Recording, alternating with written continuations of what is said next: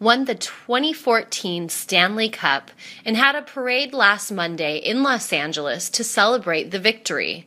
During the parade, fans from all over California came out to support and celebrate with their favorite hockey team. According to the Los Angeles Police Department, over 200 uniformed officers were sent to the parade to make sure everything went okay. Although the parade went by without a problem, the LAPD's public information officer said that there was an increase in alcohol-related arrests than when the Kings won the Stanley Cup in 2012. According to Christopher Harris, who attended the parade with his family, a lot of people who attended the parade had gone to the bars surrounding the Staples Center and had gotten drunk before attending the parade. I saw one person throw up on the street in front of a policeman. They put him in the back of the police car, Harris said. The cheers from the crowd started getting louder and louder as the players from the Kings started passing by.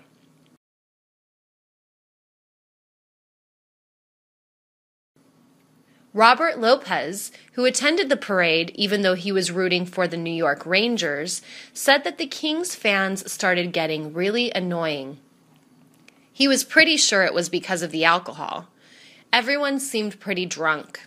Lopez said that he was glad that he didn't bring his New York Rangers jersey as he originally planned on, because he said people would have definitely thrown stuff at him.